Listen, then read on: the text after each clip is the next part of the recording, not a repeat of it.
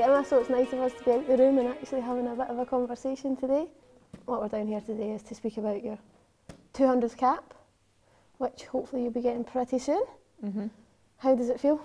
I don't know, I've not had it yet, but if it's to happen this week or next week, that'd be great. I'd be very proud. You've been around for a while now. There's been quite a long time in between. We've had the most awkward conversation ever. Carry on, sorry, Joel. I know, I'm trying as You're well. doing well, you're doing really well. So you've been playing for a while now. Who was your first game against and what do you remember? My first game was against Czech Republic in Inverness in 1998, I think. And it was the penultimate game of the qualifying group for the World Cup. It was like A and B divisions, so we were in the B division, had to win the group to get up to the A to actually have a chance at qualifying to the proper tournament. And we needed to beat the Czech Republic, and we drew 1-1. I remember them celebrating like crazy, and we had like Jim Fleeting as a manager and stuff like that, because we had to go and beat Lithuania in the final game 17-0, which we actually did. So that was like the second cap, was making history with a 17-0 win at Scotstoun, which was phenomenal. But yeah, I can remember my first cap, and just, I think my dad was in the stand. I always, when I go and speak to kids, show them the pictures that he took, which are horrendous. Because you have the nice strips on? Oh, we've got the full body kit. Stylish at the time.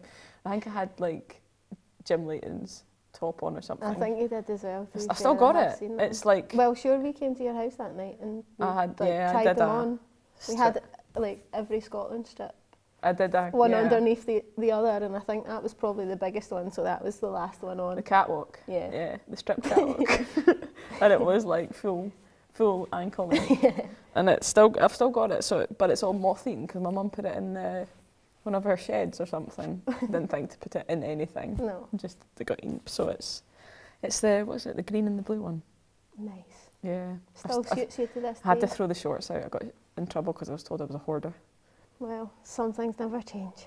I'm sure that would have come back in fashion as well. What's been your favourite game to take part in? Favourite game to take part in? Well, that second cap sounded like a bit of a cracker. I didn't do much though. 17 I didn't do much action. I was more of a cheerleader. So, I don't know here if I'm talking just favourite game for you or the best game as a squad. I don't know. Have your pick. You've been there for most of them. What would you say was the best game? See, you can't turn the questions. No, but I'm not turning them around. Well, like, I always love when we play America. That's like my favourite trips. Aye, favourite trips, but remember I'm at the other end of that. We always lose to America, so it's never that much fun. I don't know. I like when we play Germany and stuff like that because it's an awesome crowd and experience and all that kind of stuff. Yeah. I like when we've beaten England. That's been fun. Although I've only played one of them. I think Shannon played the other two. Did you? Aye. Cyprus Cup. They are. That might be your favourite. Yeah. I actually loved when we played Spain because until the last minute. Yeah. Because we played so well and it was phenomenal. It was such a... Remember that feeling before they scored with the last kick of the ball? The excitement. Yeah, it was great, wasn't it? Until that last minute.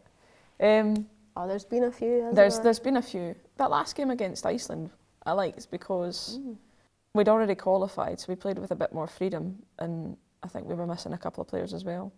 And we went to Iceland, and now playing in Iceland, understanding how proud they are as a nation. It's not an easy place to go and get a victory in what I thought was horrific weather, but now know is summertime. Yeah. How is Iceland? It's nice, it's beautiful, it's a beautiful country. Good. When we complain about the weather here, I think we're just pansies in comparison to them because it changes every minute, let alone every day. But it's lovely people. We've got a lot of similarities with them in terms of being a small nation with big aspirations. We've taken it all the way back. Like, when did you start playing football and what made you get into it? I can't remember when I started playing football. You probably can't remember either. I just remember always playing football. And I remember I lived in the country and I had two brothers. And the next door neighbours were boys as well. So I had to do whatever they did if I wanted to play. And then most of the time it was playing football. And I just remember going to school, playing football, and just always playing football until, with the boys until I was like 12. And then I wasn't allowed to anymore because it was against the rules. And then I ended up playing my first ever proper team was a team called GFC St Johnstone, who are now Jeanfield Swiss, I think, down on the North Inch, and that was it. Excellent. It's all just went from there. So really, you've played your first cap, your second cap, cracker. And Cracker, aye. so do you remember getting to 100 caps and how you felt then?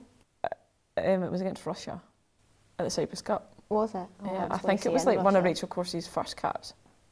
When she did that goal in clearance, diving header off the line. Oh yeah. That was that game, 3-2 we won. Oh. It was the first time we beat Russia in a long time, wasn't it? So that was my 100th cap. How have you kept going for all this time?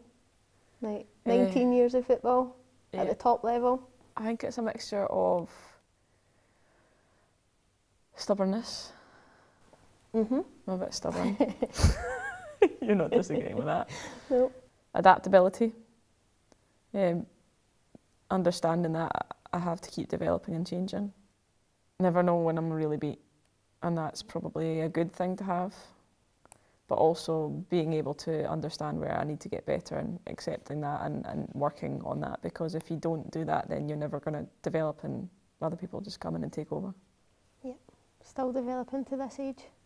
Yeah, I am. Still hate it when I can't do something. Yeah. And what's going to be next for you? When today? Tomorrow? When?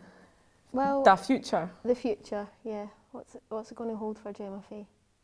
I don't know. We were just talking about this before I even knew you were doing this, Snake. I don't know. I mean, you've had your actor. You've had your actor. You've been your pundit. You've been on the radio. On the wireless, aye. You've been a goalkeeper for this long.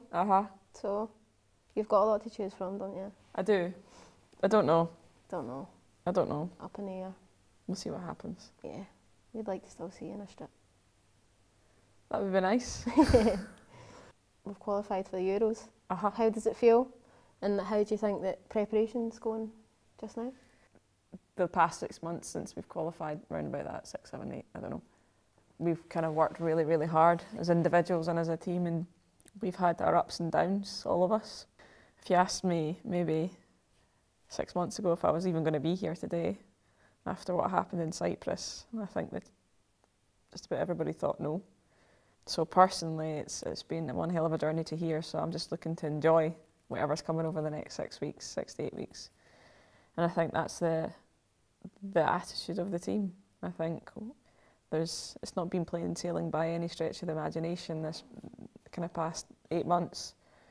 So I think by the time we get there, we'll just be happy to go out and just enjoy it, and we're going to enjoy working hard.